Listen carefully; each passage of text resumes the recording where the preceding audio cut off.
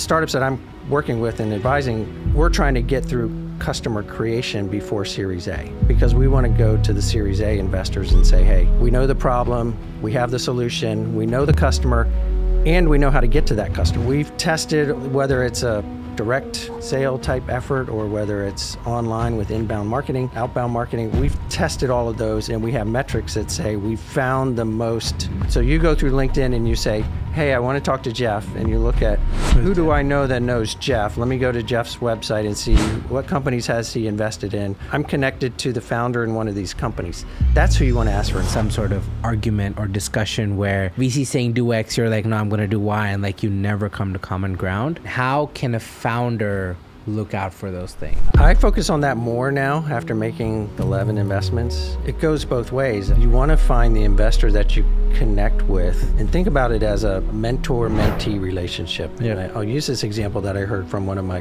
MBA professors. He said, welcome back to Funds and Founders. Today we have on Jeff. Jeff had an early career as a design engineer and a director of silicon engineering. He had a couple CXO roles, CEO at Omni-Based Logic, CFO, CEO, COO at Nexersis, also known as XFit Inc. He played various finance executive roles, VP of Finance at Graviton, which I think was an IBM company, fractional CFO, CFO at Longview Equity LLC for a couple years. Currently, he is a fractional CFO at Miranti Growth. He's the co-founder and a GP at Longview Tech Ventures, and he's also the author of the book showcased here, Fooled by Early Adopters. Welcome to the show. thanks. I wanted to start off by asking you, what do you think product market fit is? And I ask because you've written a book about product market fit, but that's a great starting question because I have a book about product market fit. But let's start there, and then we'll I have some follow-ups from. So I think of product market fit on a continuum. And so I think we've talked about this, that you start off with match, what I call product market match, which used to be referred to as table stakes, which means I have to have a minimum solution in there that is as good as everybody else. And so that's like the first step. And then once you go from match, you can go to alignment. And that's where, customers are considering you as part of the solution to their problem. So you have alignment with their problem.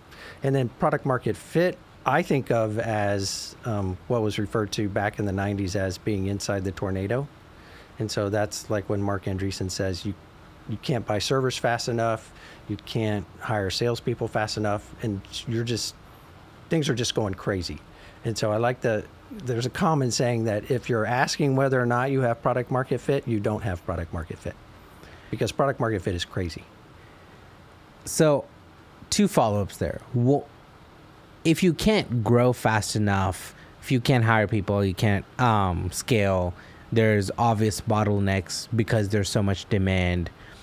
Do you think there's a place for a product, a solution, a SaaS company where maybe they have a really good solution, they have really good fit to the industry and the customer they're solving, but it doesn't necessarily mean that, there's sales flying out the door and there's growth flying out the door? Are there those situations that exist?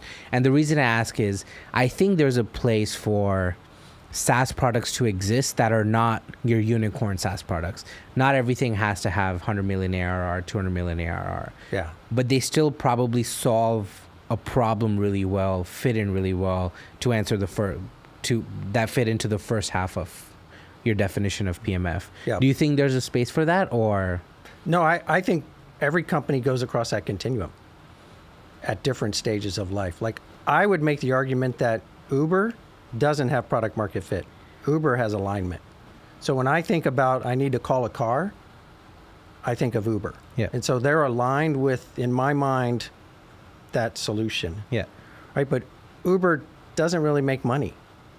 And they're not, it's not in a situation where, one person gets out of an Uber and another person gets in. Yeah. They're not that locked into the market in that it's crazy and they can't hire enough. I think they do have issues hiring drivers, but I don't think they're at a space where, they're essentially inside the tornado, which is what Jeffrey Moore called it. And I think that the Uber is a long tail type investment, and that the product market fit for Uber is when we have driverless vehicles. And so that's when they don't have to pay the driver, and they can really leverage the fact that they kind of own the mind share of the consumer.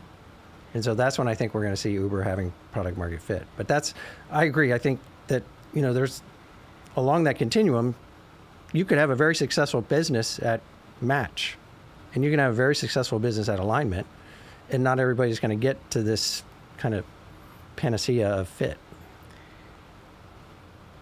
I like that you made the Uber example. I think what they've done really well is made a name for a problem that exists.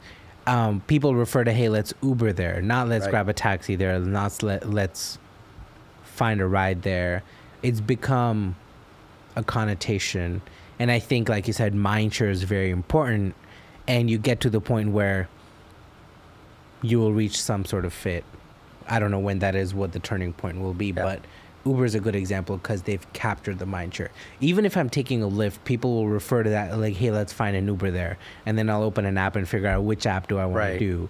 But the connotation of taking the action, now everyone else is always going to be a step behind because first market share is always going to be. Right. And that could have been the taxi industry, right? But they stuck where they were, and they didn't take advantage of the technology that was available. And now Uber's defined that new space. Yeah. I don't know what they do with 40,000 employees. I have a couple friends who work at Uber, but we'll see at some point. A lot of coordination, maybe. How do you think early stage companies, super early, and I like to focus on the early parts of a journey, and I'm assuming most of my listeners are earlier in their journey. How should early founders think about product market fit? What signals should they use? Are there tools you recommend? Are there certain data points or metrics? And I know I'm generalizing a little, so feel free to use an example if that makes it easier. But how should an early founder think about this so they know the right points to make a pivot? They know when they're working on something that's probably not on the right path. Yeah, so I've seen some recent analytics tools out there, and there was a great presentation at South by this year about using data to scale. And so I don't recall the specifics of that, but when I'm advising founders or talking about what's happening, we're looking at the different usage metrics. And I like to get founders to find a power user, if you will. And so if you can find somebody that's really leveraging your tool and is an expert at using your tool, then they're going to give you insights into the kind of value you're creating for them. And then you want to see, okay, is this something that I can spread across the market? And so if you don't have any power users, then to me that says your solution doesn't really solve a problem in a strong way for anybody. Makes sense. And so that's probably the first step I encourage people to do is find the power users and then really engage with them deeply to figure out how to leverage what they're doing and how they're finding success with their product, and then build on that and look for more power users. One thing I see some founders get not stuck on or straight on, but I talk to early customers that have power users. They want X, they want Y, they want this integration, they want that integration. And I've seen a lot of people get stuck in sort of that rabbit hole of, hey, these 5 people are paying me a decent amount of money. Let me just build everything they want. Right. How do you combat that? What's your advice? Yeah, power users have to align with your vision, or else you're going to be, your innovators, because your innovators will tend to be your power users. And so you have to make sure that they align with where you want to go. Because if they don't, they're going to take you in a different direction, right? And adding features for the wrong customer is very troublesome, as you know, right? I mean, you can spend all your time adding features for a customer, and then you just create a very broad horizontal solution that doesn't really solve the problem in a unique way for anybody, because you've got so many features. Yeah. how does thinking about this change from early stage to I have decent revenue coming in, middle stage to more later stage, established company? How should a founder think about ensuring that they've sustained fit throughout, they've sustained the right momentum with the product, chose the right direction? How do you think about that? So I think about it in the terms of what Steve Blank wrote in the 4 steps to the epiphany, right? So your first step is customer discovery, where you're looking at the problem and do I solve the problem for the customer. Your second step is customer validation. So now you're more directly focused on the customer, less focused on the product, but making sure that the customer is solving their problem in a way that's going to kind of create a sense of urgency or a need for them to, or a desire for them to pay for this product, right? And then, so you've got, I've confirmed that I can solve the problem. I've confirmed that a customer exists that needs this problem solved. Then your third step is customer creation. And so that's where you're identifying what's the best channel to get to this customer. Got it. And so the startups that I'm working with and advising, we're trying to get through customer creation before Series A, because we want to go to the Series A investors and say, hey, we know the problem, we have the solution, we know the customer, and we know how to get to that customer. We just need to put fuel on the fire. Right. And so we've tested all, whether it's a direct sale type effort or whether it's online with inbound marketing, outbound marketing, we've tested all of those, and we have metrics that say we've found the most cost efficient way to acquire customers, and now we're going to use your investment to go acquire as many customers as possible. We're not going to experiment. We're not experimenting with the product. We're not experimenting with finding the customer, and we're not experimenting with channels. I see too many startup pitches that for Series A, they want to spend money on testing 3 different marketing channels. And you can do that, but my approach is to go into Series A with the one marketing channel that works, and then you continually test other channels, but I've got one channel that works that I can fall back on. Yeah. And I think the goal there is also when you're raising a Series A, you don't have infinite runway. You need to efficiently use dollars. You need to know how to use them.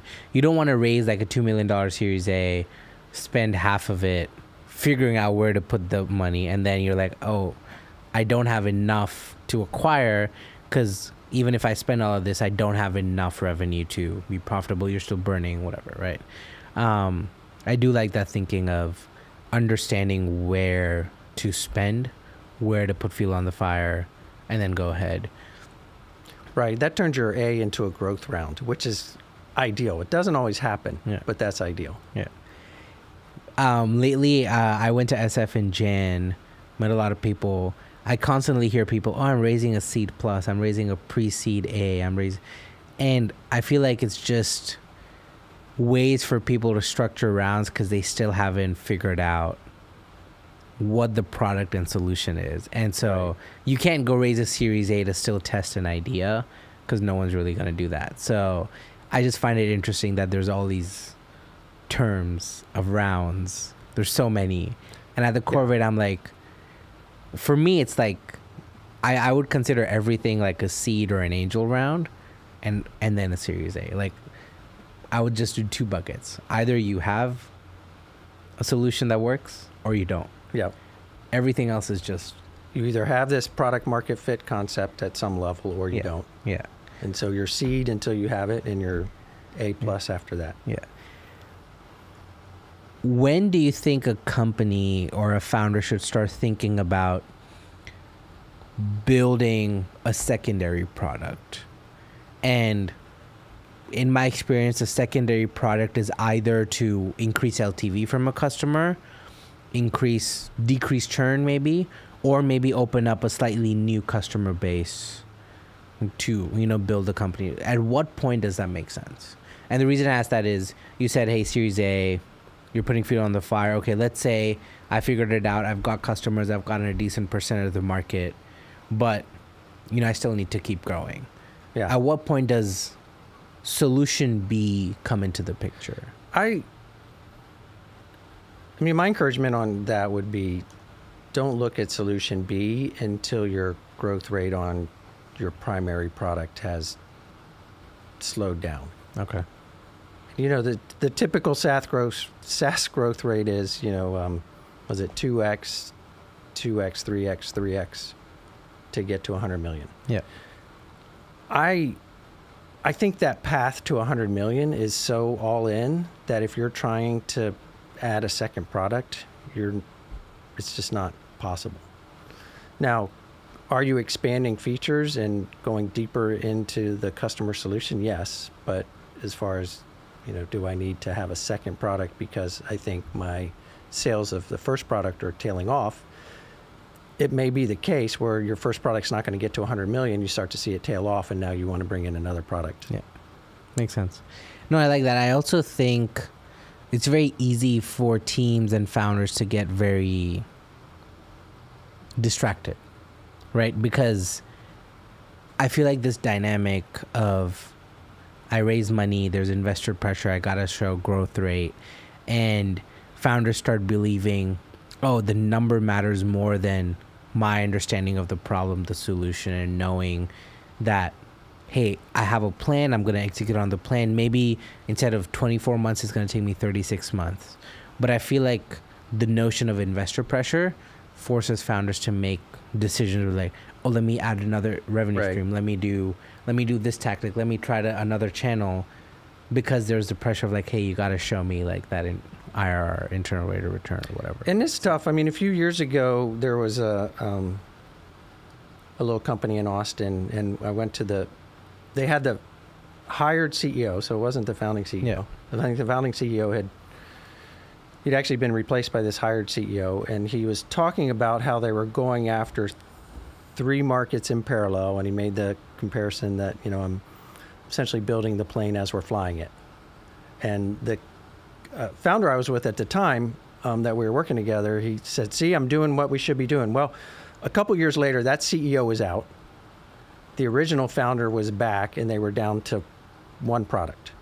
And then they eventually sold that 1 product to a large company. But I think you take on a lot of risk when you dilute the focus of your team by saying we're going to go after 3 markets. And I see startups do it all the time. This is not necessarily a right or a wrong way to do it. You just got to understand that 2 markets is not twice as hard. I mean, there's some multiplier effect in there to bring that complexity into a business that's not mature yet. Yeah, 100%. When I was in SF in Jan, as part of the on-deck cohort, someone was giving a talk. They said something similar like, hey, I really understand the space. I'm from this space. I am both CEO, CPO. Let me drive the solution home. The board was like, you should bring in a CPO. He's like, I know what I'm doing. Trust me. Yeah. Pressured him into hiring a CPO. Okay. Found a executive recruiting firm, paid them $120K, hired a CPO, paid the CPO like $350K. 3 months in, he went aboard. He's like, it's not working.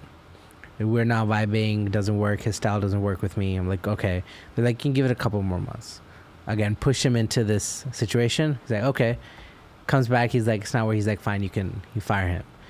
They delayed it so far that he lost a 6-month clawback with the recruiting firm. Oh. So they couldn't even hire him a new person. Yeah. He's like, $500,000 later, I'm in the same spot I was 6 months ago, just because I didn't trust my gut instinct. And that's why I was bringing this up of sometimes there's this notion of investor pressure versus I know what I'm doing. I know what's right. Let me trust my gut and keep doing it. And founders tend to sway on the side of, hey, you gave me the money. Let me say. It is hard. It's hard to push back on the people who gave you the money and say, yeah, I'm not going to do what you recommend. Yeah. And the reason I bring that up is I wanted to segue into you co-founded Longview Tech Ventures. You're GP there. Yep. I think you focus on earlier stage investments. What are 3 things you look for? Or it doesn't have to be 3. What are things you look for when a company comes to you and gives you a pitch? That's a great question, because the original thesis for Longview Technology Ventures was that was back in 2018 when I was doing fractional CFO work. And so I was seeing a lot of opportunities to invest, if you will, as the last check in. Got it. And so that's kind of the ideal in a seed round. Last check in a particular round. Right. And so, you know, the founders are raising 500K. You don't want to be the first check in because you don't know if they're going to get the 450. The 450 or whatever. And ideally, you want to be the last check in. And I didn't understand this concept at first because I actually heard some investors say that to us when I was at an Exorcist. And they said, well, we like to be the last check in. And I thought, yeah, well, doesn't everybody? And then they said something that was interesting. They said, what we find is that sometimes founders will get ahead of their operating plan, will get ahead of their fundraising plan. And so, for instance, at Nexus, we were trying to raise $5 million. We raised 2.5, and so we started executing our $5 million plan. And then, but you couldn't commit the other. We took the focus off of fundraising, which is dangerous, and so we weren't able to get the rest of the $2.5 million. And when you're executing on a $5 million plan, you only get $2.5 million. You run out of money quick. Yeah. And so one of the things that I look for is what's your runway? Got it. Because I've got to size that with my check. And so, for instance, if we write a check that's anywhere from $25,000 to $200,000. And so if I'm looking at this investment and saying, I want to write a $25K check and you're burning $200K a month, well, I don't even buy you a week. Yeah. Right. And so there's a mismatch between my investment intent and your need for runway. And so that's one thing. And then the other thing is I look at whether or not the entrepreneurs are solid on their vision and strategy. Because I've seen some entrepreneurs that will kind of shift based on what they hear, not from the market, but from investors. Okay. And so if the message is changing based on their most recent conversation, then it's like, okay, I don't want to get in until you settle in on what your message. Like, makes sense. I was meeting with this one founder. I was really excited about what they were doing, and it was our second meeting, and they came into the meeting and they said, oh, good news, we're now a data company. Okay. And I said, it didn't start out as that. What do you mean you're now a data company? Oh, well, we talked to our advisor who came from this industry, and they're a data company, and really the big opportunity for us is to be to sell the data, because once we'll have a rich set of data once we get a bunch of users, and so we're focused now on being a data company. And I thought, that's not a good strategy when you don't have users. Because Facebook is a data company now, but they didn't start out as a data company. So makes sense. Are there things you look at to underwrite a deal outside of intuition? You look at, hey, you're going to raise a round runway. Are there particular things you're looking for before you underwrite and put in a deal? So I'm looking for what metrics are they tracking? What do they think is important? Because we are somewhat vertical agnostic. Okay. I'm looking for what interests they have from later stage founders. Kind of the ideal introduction is a Series A VC firm calls me up and says, hey, Jeff, we'd like you to look at this company. They're too early for us. Got it. But we're interested in what they're doing. We can't participate in this 500K round because it's too small, but if they can hit these certain metrics, then we'd be interested in leading their Series A. That's a good signal. It's a good signal. And also, I look at, what's their experience? Have they done it before? The fund started out as a first-time founder fund, which is tough. 10 years is short for a first-time founder fund, I'm finding. And what I learned is that there has to be somebody in the team that is not a first-time founder. Got it. And so then I look for, okay, how do you round out your team? What's the I look at the cap table to see, okay, what is the ownership of the other people on the cap table? Is it right? Is it aligned with what their value they're bringing? And to clarify, when you say first-time founder fund, you're investing in first-time founders. Is it tough from a deal flow perspective, from an outcome perspective, or tough in what regard? Tough in a regard that first-time founders tend to take longer to get to where they need to go. Yeah. A lot more figuring out to. And I know other VCs in the Austin area that will not invest in first-time founders because they take an exit too early. Yeah. Because, I mean, who wouldn't? You start your first company and somebody offers you $10 million, and you're the primary shareholder. Why not exit? And so, I didn't see that as a challenge necessarily, but just, I mean, we structured our notes or safes with an anticipation that they may take an exit before it converts. Okay. And so there's certain terms in the safe notes that if you're not considering that scenario, your return could be really low if they don't convert before they exit. So, so we look at that. Okay. Do you care about market size? Are you looking at any particular market size? Do you care about technology risk? Or, because I think what you talk about is a lot of like founder execution. Do you look at those aspects? How much does that matter in terms of your decision overall? I look at, do I believe this can be a public company? Okay. Because I think in the VC play, you've got to have line of sight to going public. Yeah. Now, you can exit prior to that, but to get the VC level returns, you need to be in the path to go public. And so there's some stuff that I see that, okay, you'd be better off bootstrapping this, or this is a lifestyle business, or I don't see the market opportunity. I mean, I teach entrepreneurship, so I'm a stickler for market sizing. Yeah. But it's a challenge to do that, but I often see it done wrong. And are you a top-down market size person or bottom-up? Both. I think it's got to be validated in both directions. Okay. Any recommendations or tools or resources for just market sizing that you think are particularly helpful? I think it's helpful to look at the unit economics of your business. Okay. And then really get clear on your ideal customer profile. Like, who has this problem?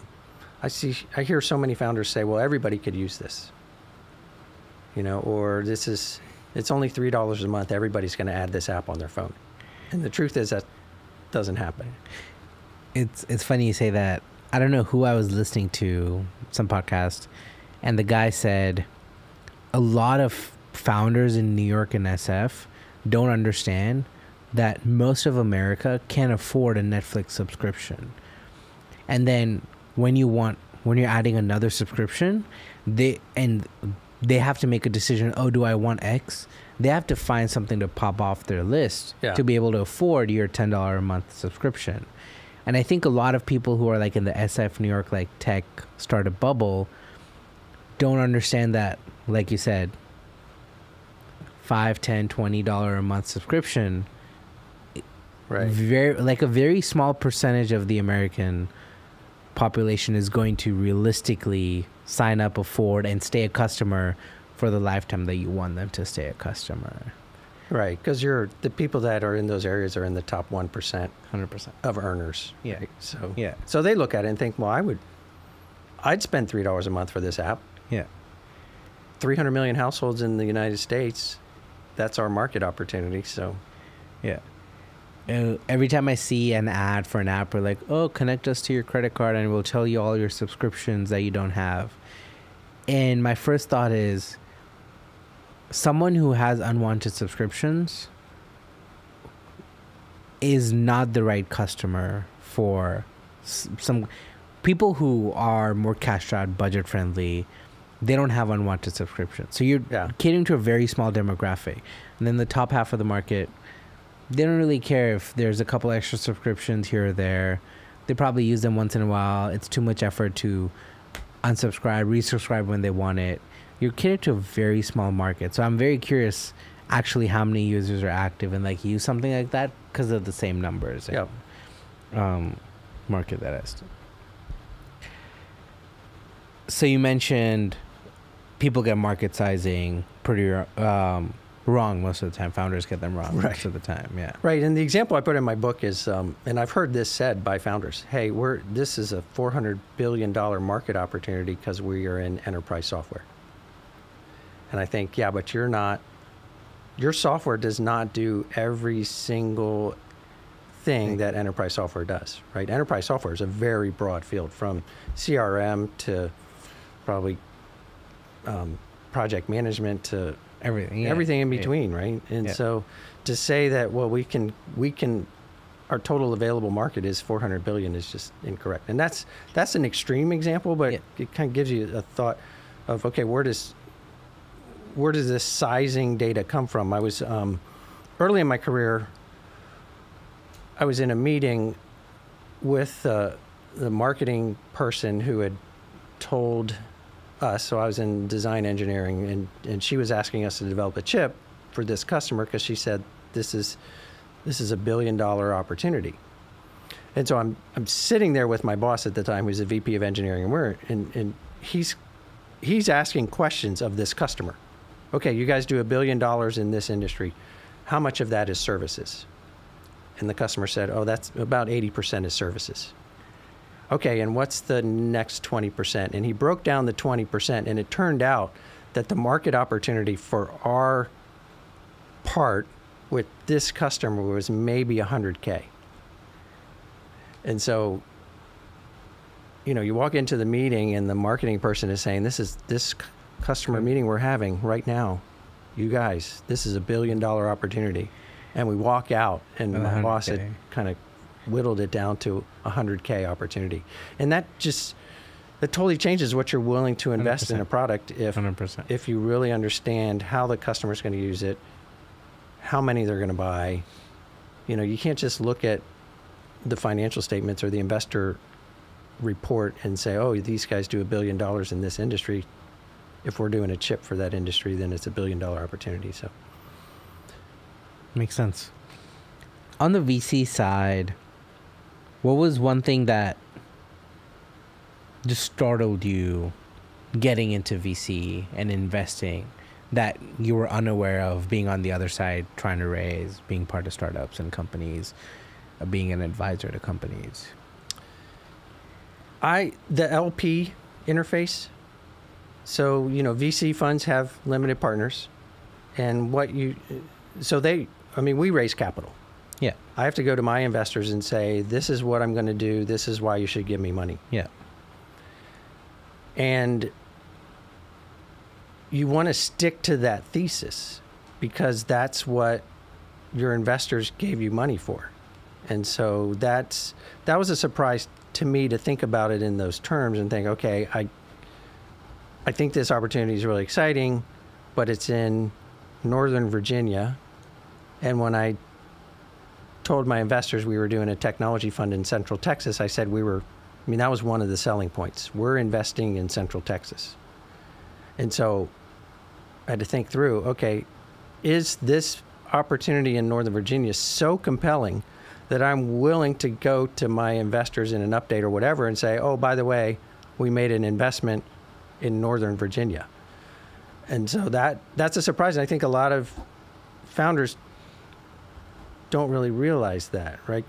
And I see it all the time because I'll tell them, well, we invest in Central Texas. And they say, well, we have an employee in Central Texas. And I'm like, well, but your company's not in Central Texas. Your company's in Southern California or whatever. Yeah. And they'll try to kind of shift the narrative of what they're saying to match your investment thesis. And it's like, I can't shift my thesis because that's what I committed to my LPs I'm going to invest on. Yeah. And I want to stay true to that thesis. And it doesn't really fit with what you're doing. We don't invest in medical, and we don't because we don't understand. I certainly don't invest in crypto. I have very conservative investors in Longview, Texas, and Midland, and so they're not the crypto crowd. And so to send out an investor update and say, yeah, we've got investment in crypto, that'd be crazy. So this is just more my personal curiosity. How difficult is it to raise a fund from LPs? I've never raised, so I don't relate. But I'm just genuinely very curious. It's very different when you're raising a fund, because you're going saying, "Hey, I'm raising an X $1 million fund. Here's my thesis, blah blah blah, whatever carry generic terms." How are those conversations? How difficult is that, especially if you've never done it before? They're very difficult if you've never done it before. They get easier if you've got a track record. I mean, I get a lot of questions from people that want to do their first time fund, and I have strategies for how to do that now that I've done it. And it essentially includes not doing a first time fund, but kind of creating a fund of angel investments that you've made, and then rolling that in, calling that fund one, and now you're going out to kind of Fund two. The other, so you can do that by syndicating deals, whether you're investing with friends or whatever, or you can do that as an advisor. There's some local accelerators where I was recommending, hey, just take all of these accelerator advisor shares, roll it into a single Fund entity, one, and call that fund one. So you always want to raise fund two. The first time fund is harder if you haven't had a successful exit. So a successful exit could be as an entrepreneur or as a angel investor. And so limited partners want something that they can hang their hat on, or that you can hang your hat on and say, I've done it Sort of successfully stamp of approval, in the past. right? Sort of a stamp of approval. Yes. Makes sense. Maybe this is just the product side of my brain. When he said roll everything into fund one and raise the fund two, and I'm like, that just feels like optics. Because every time you look at like a product update or an internal deck, you're like, we have 10 million ARR. But I'm like, okay, if you break that down, it's really like 6 because you rolled in the credits we gave out because that's theoretical. And like, it just feels like optics in terms of how you position the language. I'm not saying it's necessarily a bad thing to do, but I understand that it's basically telling LPs that, hey, I know what I'm doing. I've done this before. I understand this space. So I'm not just winging it. I'm not just going to, throw a dart. Right. Whether that's in the optics of like a fund one, fund two, whether that's credibility, stamp of approval. I understand why it's done. I just always go back to every time I'm seeing internal product updates at a company, I'm like, well, I know these numbers are like made to look nice, but if you really want to break it down, like your $1 billion to 100K example, they don't look this nice, but you got to make them look nice, right? So and I think the taking kind of some angel investments that you've made or some advisor shares that you have and rolling that into a fund shows your kind of ability to identify opportunities, and also gives you somewhat of a track record and a model to communicate to the VCs. One of the things I struggled with in our first time fund was that we were raising from real estate investors, and they had no experience in venture. And so their big question was, well, when do distributions start? And it's like, well, when 7 years, when we have an exit. And they're like, well, can we get quarterly distributions? I mean, no, we have to wait. And I still have that conversation with them today.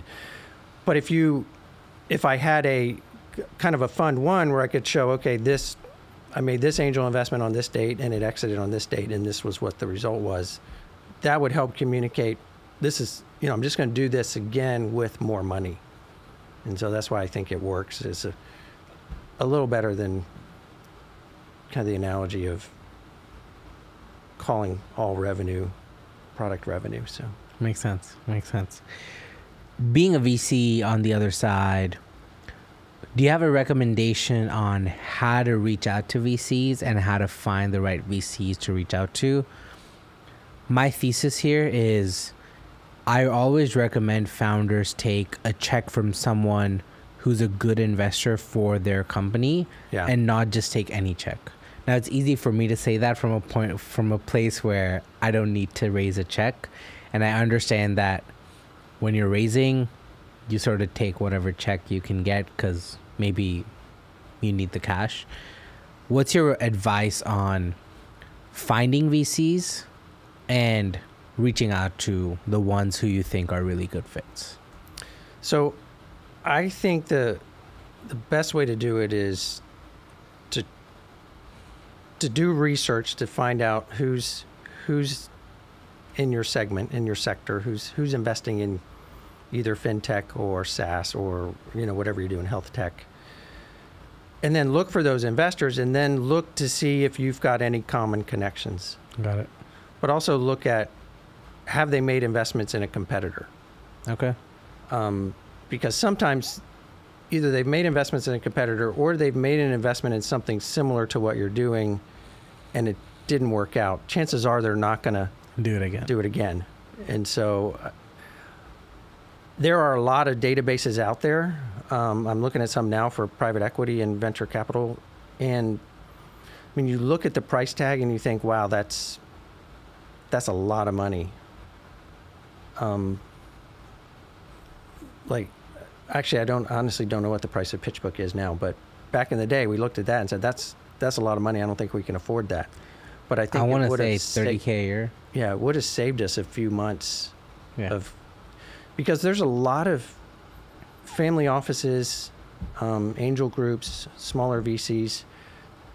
But one of the things I coach founders with right now is, okay, you've got existing investors. You've got maybe 20 investors on your cap table. Call those investors and ask them, is there anybody in your network that I should be talking to? And most of them will say no. But some of them do invest in groups, and that's who you're looking for. Makes sense. Because the ones that invest in groups will say, oh, there's 3 of my friends. We just went in on a real estate deal together. You should talk to, let me make an introduction. Yeah. Because they want you to be successful. And I think a lot of them, if they're not investing with friends, if they're just kind of out there on their own and figuring out on their own, they're not going to be good referrals anyway. Makes sense. But you've got to ask that question because you don't know who's going to be a good referral, who's not going to be a good referral, who has a network, who doesn't have a network. And you also have to consider that some of the people that you talk to, some of the people that you're asking for referrals are not in the, if you will, the mind share of that investor, right? And what I mean by mind share is that, okay, let's say I have a family office and I get an intro from John Smith. I don't look to John Smith for investment advice in any way. And so I'm probably not interested in that intro. Yeah. But if you know a founder of a portfolio company that I've already invested in, so you go through LinkedIn and you say, hey, I want to talk to Jeff, and you look at, okay, who do I know that knows Jeff? Let me go to Jeff's website and see what companies has he invested in. Okay, I'm connected to the founder in one of these companies. That's who you want to ask for an intro. Yeah. Third time I've gotten that advice on this podcast, but just honing down on that. So it's tough. It is tough because I get a lot of cold emails and DMs on. How many do you take a look at? So because I teach entrepreneurship, I look at most of the pitch decks I get. Okay. Because I'm always looking for examples of good and bad ones. Good and bad, teaching examples. Yeah. But I would say I don't look at any cold ones right now. From an investment point. From an investment standpoint. Makes sense. But we're 5 years into the fund right now, and so I can't make a early stage investment because you got to figure I've got 5 years to the end of my fund. Yeah. And so now I am actually reaching out to my connections in the later stage funds and saying, hey, if you do an A or a B, let me know. That has some room, let me know. Okay. And so those are the referrals I'm getting, and those are the ones that I'm following up on, as opposed to, I've got this new technology and I'm raising $750K. It's my first round. I can't do those anymore. Yeah. So I think we talked about how to reach out, how to connect, how to get good intros.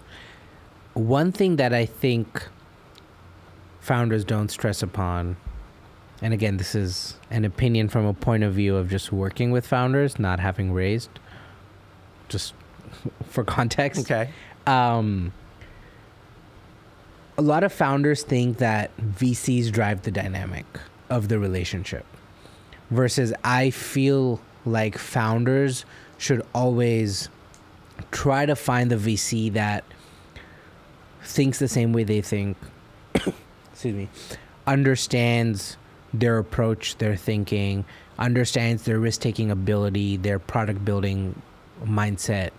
I feel like if you're not a match on that level, every conversation you have for advice or mentorship from that VC, if you take a check, is going to end up in some sort of argument or discussion where VC saying do X, you're like, no, I'm going to do Y, and like you never come to common ground. Yeah.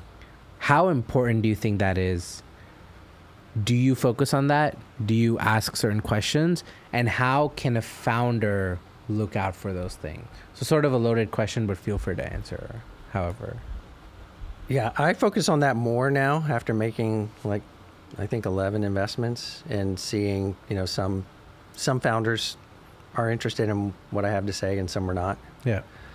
And I think it goes both ways. I think, like you said, you want to find the investor that you connect with, and think about it as a mentor-mentee relationship. Yeah. And I'll use this example that I heard from one of my MBA professors. He said, he told a story of he decided he wanted a certain person to be his mentor.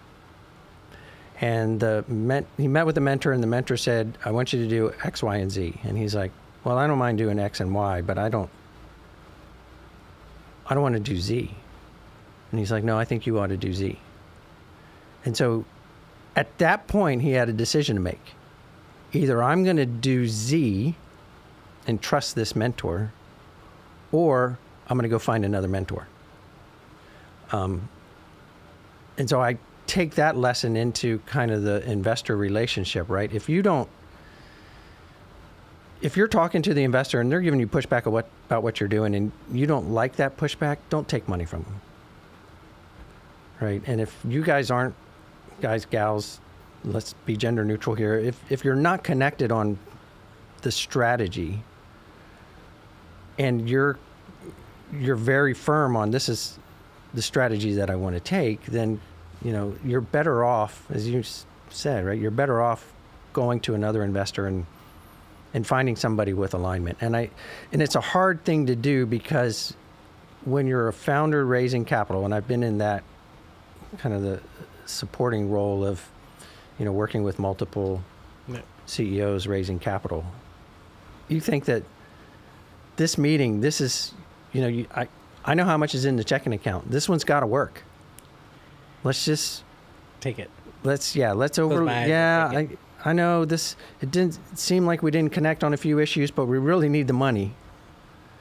And those are usually the mistakes because you've got somebody on your cap table that is not not aligned with where you want to go.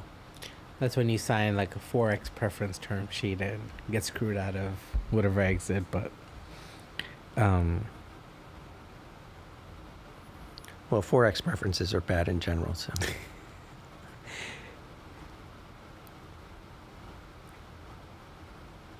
What's been your most awkward interaction or pitch with a founder? And I say this because I was at a South by VC Man, you're putting thing. me on the spot. I was at a South by VC thing, and a VC got pitched right next to a urinal, and one of my friends saw it, and he was like, "This is not the time or the place." But have there been just an instance where you're like, not the best time to pitch me, but it's been sort of So when I was new to having a small fund and I started going to these events to try to meet founders, and there's some events where they'll put different color stickers on your name tag, like right? investor founder, yeah. And I remember being at one event where, there was a very, very eager founder. He saw my little investor color name tag thing, and and he went into his pitch, and it was the right place for that pitch. But I said, well, we don't do med tech or whatever. Yeah. You know, we're focused more on this. So then he shifted his pitch to tell me how, oh, well, we're not really med tech, we're this, which was what I just told him we invest in. And I'm like, and he wouldn't let it go. I mean, he was insistent. And I think for a couple months after that, I avoided those kind of meetings. Or if I went to a meeting like that, I didn't put the investor sticker on my name tag, because I was like, I don't. And I think you see that in the industry, in the networking groups around Austin. You don't get principals from the VC firms. You get analysts. You get the analysts. You get the entry level people, and that makes sense to some extent. But even, you know, I've seen they're not even, some of the GPs in the local funds aren't even on panels anymore. I mean, they're sending like their analysts that are like 2 years out of school and go do this panel for me. And so I think because of that, because these networking events have been such a kind of confrontational is maybe a strong word, but you know, you get founders that just, once they get you in their circle, they won't let go, and they're maniacally focused on, I've got to pitch you my thing, and I've got to tell you what and why you need to invest, and I can't believe you're not interested in hearing my pitch. And it's like, I'm here to meet a lot of people, and just, I'm not even going to remember this. Mm-hmm. Why waste your time? Yeah. And so fortunately I don't have any situation where I was pitched in next to a urinal, but I mean, that's one that comes to mind, where I remember where I was in the event, and that was the last time I went to that event. And the reason I ask is I run a service firm, software services, right? So I never once mention I do that. It's something I do. I have an agency. Great. I will never say that, because I've noticed that folks in Austin, not even anywhere, the second you say I have an agency, they'll automatically associate all these connotations with what I'm going to do. They're like, okay, you're going to sell me, you're going to do this. Yep. I'm like, I have no interest in telling you about you asked me what I do, so I told you. I have this podcast now, so I'm like, hey, I'm a podcast host. I don't even say I have an agency anymore. Yeah. And it's just that connotation of, people associate agency owner with, hey, he's going to obsessively sell me whatever service he has and find a way to fit it in. And I think same thing happens in like investor founder meetups, where everyone's there like, I got to pitch you. And my take is, these places are more to make the connection and sort of convert your cold intro into a warm intro. Get their email, get their number, whatever. Right. And follow up and be like, hey, I had a great conversation. I'd love to tell you about my thing XYZ. And if they're interested, they will reply. If they didn't have a good conversation, then they will not reply, at which point it doesn't even matter whether you pitch them that day or you send them a cold DM, you're at the same place. Your job there is to leave a good first impression. It could matter less. That's my personal take. I don't know if you agree or disagree, but I think you want to do the elevator pitch. I think you want to spend 30 seconds just seeing if there's interest. Yeah. You know, touching on a few of the high points of, and there's great programs around town for doing that. I've heard of a program in Boston, and I think they ought to do it at Capital Factory, where they actually will put mentors on the elevator, and you go into the elevator, and as it rides up to the floor, interesting, you get your 30 seconds to pitch, and then the mentor stays on, the entrepreneur gets off, a new entrepreneur gets on, and they have 30 seconds down. Interesting. And so I think that would be fun, but you're not going to get a check in that meeting. Yeah. Your goal is to make the connection, to plant the seed, and if they're interested, they'll tell you. But you got to understand that 99, maybe that's a little high, but 90% of the people you talk to are, your startup is not going to align with their thesis. Yeah, 100%. Or your personality is not going to, or they're in a different place, or, you know, whatever. They may be in the middle of fundraising and not actively investing.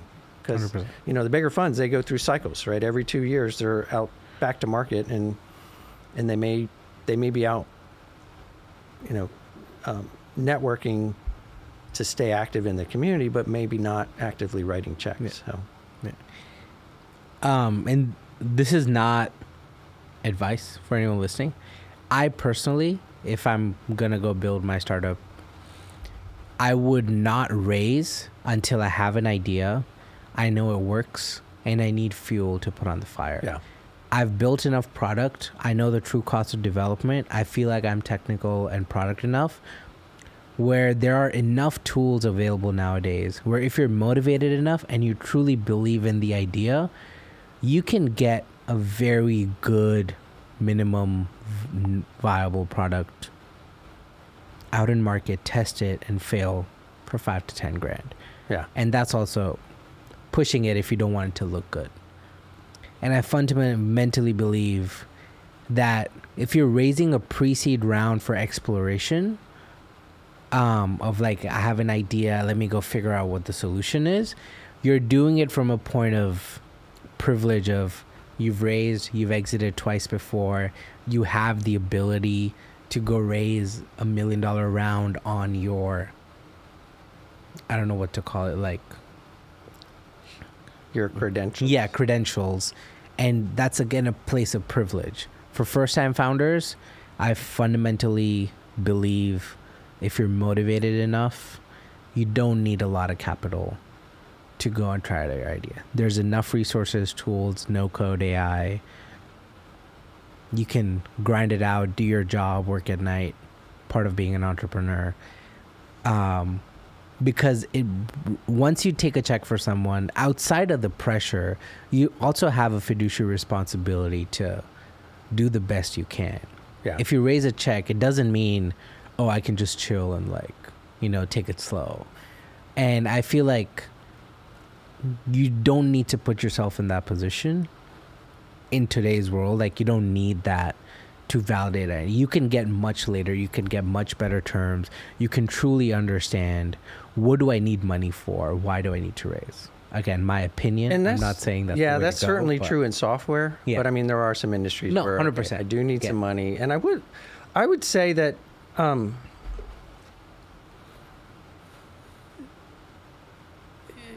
there's a level of privilege in different industries and different things, right? And sometimes when you're reading that this second-time founder raised a $5 million round, he or she may have put $4 million in. Yeah. Right? And they may have said, I'm going to fund my company, and 3 of their friends said, hey, I want in. And so they're like, okay, well, I'll let you put in $200K or $400K or whatever. And so that's kind of what I see when they're multiple stage founders. Yeah. I don't see a lot of second or third time founders not putting their own money in. 100%. But they do want external validation. So they do want somebody else to write a check, because that does say, okay, you're not just deluding yourself and thinking that this is a market. I actually agree with you, and I'm willing to put my money. Also, I think it's very contextual. It's lower risk, right? Like, if you only had a $10 million exit, $10 million is a lot, but if you're going to put $2 million in a company, that's a big chunk of like your net worth, right? Yep. And so it's also a lot of context here, but again, we'll cut it up to say that everything I said, if you're building in SaaS, I would SaaS do the boots. yeah. SaaS No, I agree that there are spaces where you need cash to like prototype medtech hardware. That I agree with. Caveat with everything I said was SaaS, but I agree. SaaS is a different thing, because you can, and so my son's a developer, and I always had this, I would keep pitching him ideas, because he was a computer science student at UT, and all his roommates were computer science. I'm thinking, right there, that's like if I can find the right idea, there's a hackathon in that apartment, and we could get a product out in 24 hours or something. But I never, during that time when he was in college, I couldn't convince him of the right idea, and so I kind of missed out on that opportunity. Yeah. But I do think that there's, if you're not a coder and you think, well, I want to do a product, there's 2 ways to do a product, right? Is to find a co-founder who is a coder, or to take out a second mortgage on your house and pay $30,000 to a development team to put together a product. And I would recommend you find a co-founder who's 100%. A coder and have them, hack together a minimum viable product that you can start testing in the market. But yeah, oftentimes and that's discouraging. And we've talked about that is to know that, when they come in and they're pitching me to raise $1 million or whatever, and they say, well, we've spent $80,000 of our money developing this product. And I'm looking at it thinking, that's pretty shit. You probably shouldn't have done that. Yeah. And I think it also comes from a point of view of people just don't understand. And like, even at my firm, folks come to me with, I want to build this. And there's so much scope creep that happens because they'll go down a path and be like, I don't like that. Let's go here. I'm like, I can't just build you a new page. I got to build you new endpoints, new database table to store the data you want to store. It's not just to spin up a new page and do that. I think people don't understand. So I go through this whole scoping phase of like, hey, we're just going to work in Figma until we're aligned. Once you're aligned, I give you timeline and I start building. If you want to change anything, it goes through a full process. Like, because then you're not happy. I'm frustrated that you're giving me shit about timelines because you changed the scope 18 times. And I'm trying to get better and strict about that. I understand pivots are needed. Yeah. I only ask you understand that it takes time to pivot. Like, I can't just go 180 and like do it in a day because everything's built. I'm like, it's not built. But anyways. Right. And it's a little different if you've got a developer on staff that can, I'll stay up all night doing that kind of thing versus, 100%. Let me call Albie and redirect the team. Yeah. Sweet. I like ending every interview with a couple questions. So, you've had an extensive career. You have a fund, fractional CFO. You're doing a lot of things, writing books. Do you have a support system, and what's been your support system throughout your journey? Whether professional, entrepreneurship, investing, have you had what would you say is your support system? I would say that for most of my career, I did not have a support system, and that was a big mistake. And so I think since, I'll tell you, this is funny. My wife will laugh at this. So in 2019, when I went full-time at Longview Equity, she said, I want you to keep this job. You have a coach. You've got you need an executive coach. I found one for you. You have a call with her on Thursday at 2:00. And so you don't have to hire her, but you need to hire somebody. Yeah. And so I've been with that executive coach since 2019, and that's my support system now. Nice. A big part of it. And I would say that, my wife has been a big supporter. It's been ups and downs of any marriage. We have 4 kids, and so that can be a challenge. We were in Silicon Valley in the 90s when our kids were young, and I love to work. And so missed out on a lot of things. But now there's more. I go through phases of doing, different exercise routines, different diet routines, different meditation routines, and I'm experimenting. I'm back to a certain exercise routine now that I think is going to work. I'm going to add the cold plunge in next week and experiment with that, see what that does. But I'm finding what works for me. And I think early in my career, I just focused on work. I didn't really care about, life, relationships, taking care of myself, taking care of my health, relationships or anything like that. And so I missed out on a lot, and that's all probably been corrected since 2019. I started working with an executive coach, and they help you understand your priorities and then live sense. Your priorities. Someone you want to plug or no? The coach. Alicia Marie. I don't think she's taken any more clients. That's fine. So. We'll still link them if we we'll get that from you later. She's the best coach, but maybe not the best for everybody. Yeah. And I think it's same as finding a mentor. You gotta, I don't like using the word like you gotta vibe with them, but that's the best way I can explain of how to find someone to work with you and help you.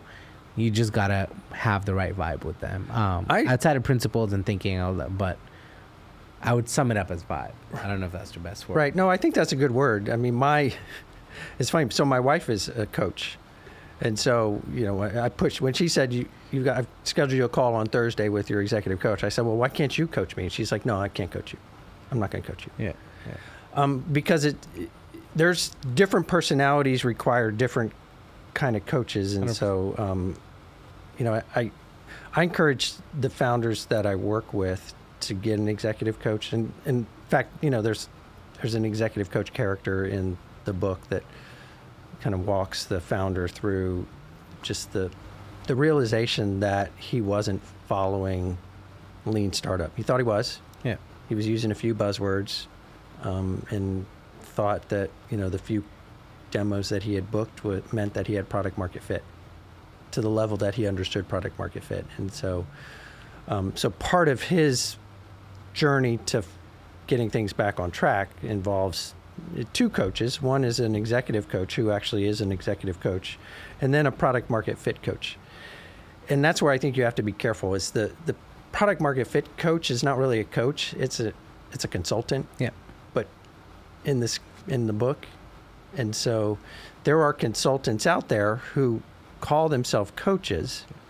Like they're a CEO consultant, but they'll call themselves a CEO coach, and they're not doing the same thing that an executive coach would do. And 100%. So you just have to, I think you have to be aware of that. And they both have a place, but you have to know going into it. Because I think that you may have some expectations. Certainly if you've been with an executive coach before and you switch over to this other CEO coach and you think they're going to be the same way, and you find out, well, they're trying to tell me what to do, and I don't want my coach to tell me what to do. And yeah, it's a very different experience. And so there's two coaching characters in my book, and one of my early reviewers said, what is this? It's a book about coaching? It's a coach's book? What's this all about? And I was like, well, the product market fit coach is really a consultant. So, but that doesn't roll off the tongue like product market fit coach. Makes sense.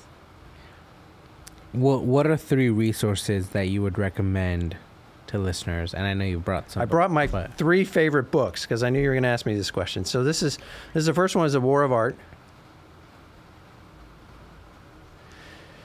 And so I've read this thing multiple times, and it's pretty short. I mean, each page is a little short thing of what causes. So The War of Art is about breaking through creative barriers. Okay. And so I wanted to write a book. And so, like, I've read this multiple times to try to get through the psych myself up. I've read draft number 4 by McVie. I've read Bird by Bird by Lamont. And I kept looking for, okay, what do I need to do? But this one was nice. My favorite as far as kind of thinking through, you know, because he has different examples of resistance. Nice. And I mean, there was one in here that I just read it and it just like pissed me off. And I was like, done with that book. My second favorite book is The Mom Test. Heard a lot about this. It's on my list. Haven't read this yet, but I know the gist of it. So yeah, this is a great book, and it's on my list of startup resources in my book.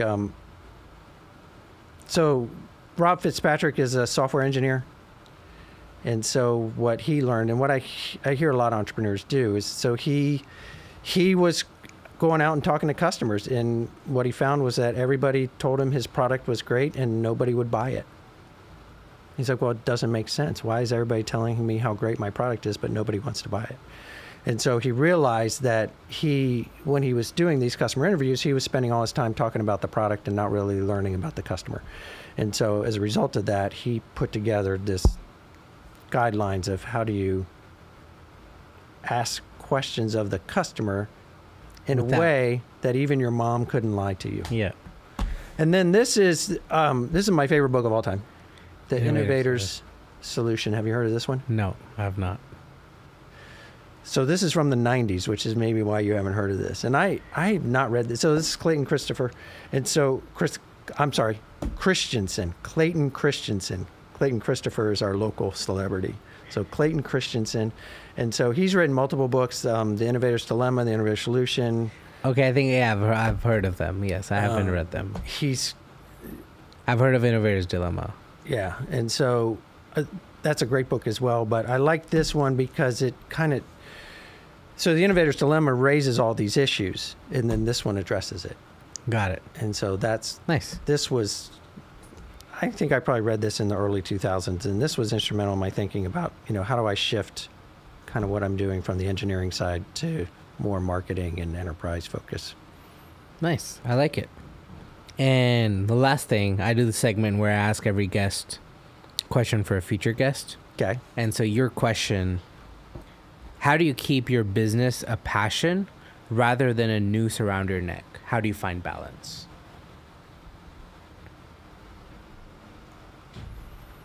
Man, how do I keep it a passion?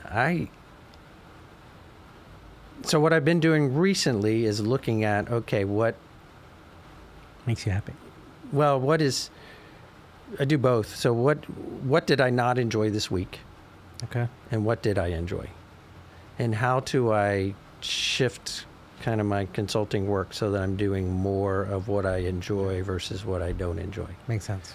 And I think in the past, so I started doing fractional CFO work in 2014. In the past, I would have been like, everybody that asks for help, I'll help them.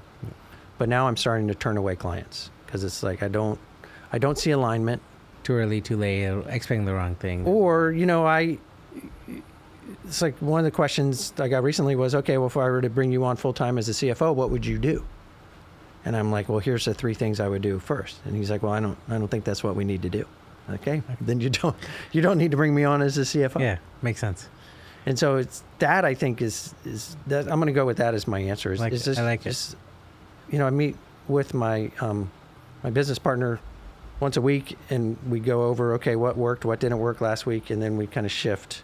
Makes sense. Because part of it is shifting the message of, okay, are we going to, if you didn't enjoy doing that project and that product line is on the website, should we take it off? And it's like, yeah, we should probably take that off because I don't want to do any more of those projects. Or I need to hire somebody to do that part of the project. Makes sense. So we're looking at the balances there. But I would say that's a big thing I've been doing this time around that keep it from being a noose around my neck. What's your question for a future guest? My question for a future guest is, what has been the most influential teacher or professor in your life and why? Okay. I like it. It could be grade school, it could be high school, it could be college. I like it. Very different from what we've had so far. So yeah, I like it. It's not as entrepreneurial as your other questions. But no, great conversation. Thank you for coming on. I appreciate your time. Where can readers find you? What do you want to plug? Where can they reach out? And we'll link everything in show notes and description. So I'm really active on LinkedIn. That's the best place to reach me. You can get my book on Amazon. I've got book number 2 in process. Nice. And so I'm really excited about book number 2. Nice. It's a very different, it's still on the leadership fable genre, if you will, but it's a very different story, and the initial feedback has been really good. I like it. Cool. But yeah, we'll link everything. I appreciate your time. Thank you for coming on, and we'll get you on for episode 2 in a couple months and talk about book number 2. Awesome. Sounds good. Thank you. Thank you for coming on, Jeff. All right. Thanks, Abby.